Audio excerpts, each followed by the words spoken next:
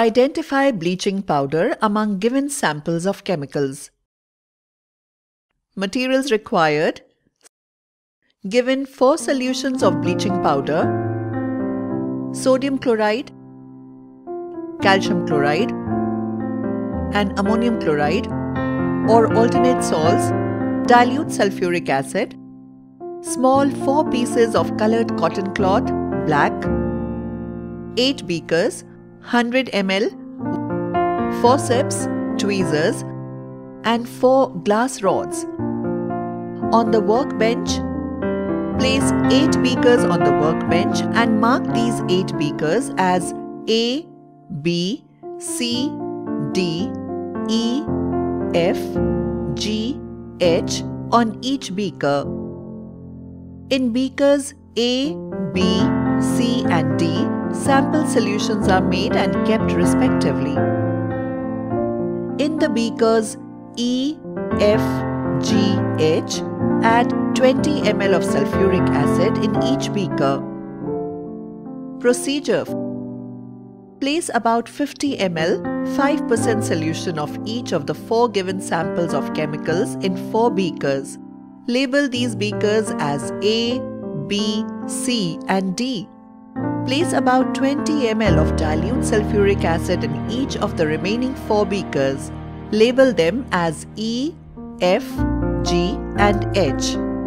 Dip a small piece of black cloth in beaker A.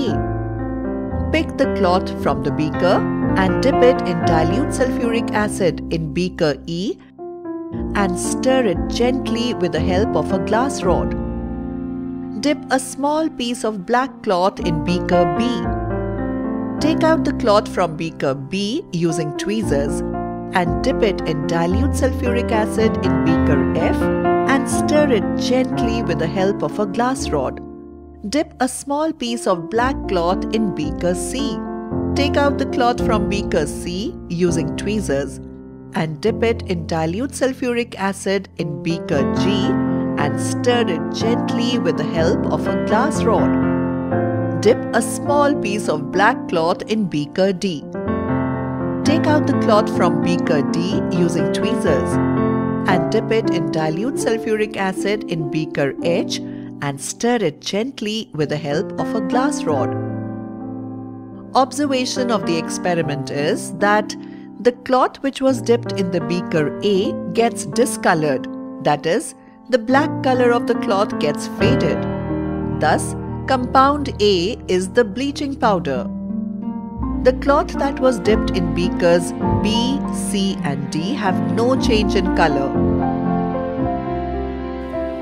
The black color of the cloth dipped in solution A gets bleached out.